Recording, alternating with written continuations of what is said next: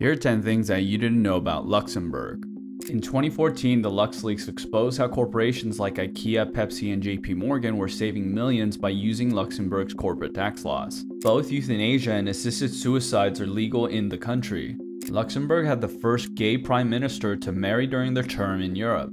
One of its restaurants has a list of 2,000 different wines and was even on the Guinness World Records. Though very similar to the Dutch flag, there's actually no connections between the two, and it simply represents their coat of arms during the Holy Roman Empire. They have one of the highest divorce rates in Europe at around 80%. Their GDP per capita is one of the highest in the world at $113,000 per capita. It has lost 75% of its size since 1659. They have a fortress that is a popular tourist location, which has a 23-kilometer complex underground defense tunnel system. They have the highest minimum wage in Europe. And so,